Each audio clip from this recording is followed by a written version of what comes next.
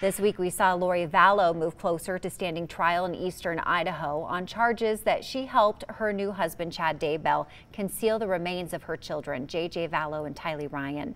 Today, word that she could face more charges, this time in connection with the death of her ex-husband in Arizona. Our Shira Matsuzawa is here now to walk us through those possible new charges. Shira. Tammy, this is a complex case we've been following since last year when the children when they first were reported missing, and it's a case that spans multiple states, which means multiple investigations. Yes. Police or paramedics? Both. I'm in police and an ambulance. Arizona police are now looking into charging Lori Vallow Daybell in connection with the death of her ex-husband, Charles Vallow. This is body camera footage following his death. In a statement given to our sister station in Phoenix, KPNX, Chandler police say those charges could come down as early as December, but there is no exact date or timeline at this time. They add if and when those charges come down, one will be conspiracy to commit murder. Who lives here with you? Nobody. I don't live here. My sister lives here and my niece lives here. And you're just visiting? I was visiting for the night.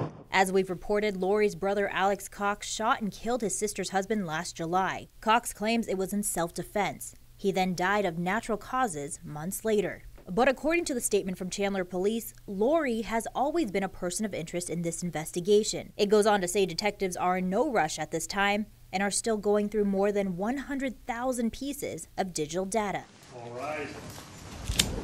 Meanwhile, both Lori and her new husband, Chad Daybell, remain in jail in connection with this case. They face charges of conspiracy and concealing or destroying evidence. Neither have been charged with killing Lori's children. And earlier this week, a judge ruled there is enough evidence to move Daybell's case forward. The court finds that the state has met its burden of probable cause, and I find that there is probable or sufficient cause to believe that the defendant, Chad Daybell, committed the offenses counts 1 through 4 as designated in the amended criminal complaint.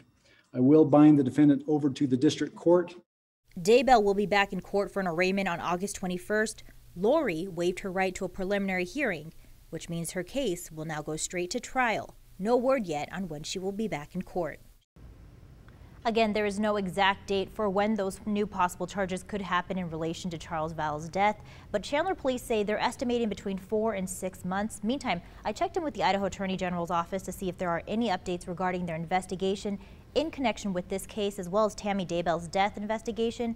She's the late wife of Chad Daybell, and a spokesperson for the AG's office tells me the investigation is still ongoing. Tammy? Okay, sure. Thank you for that update.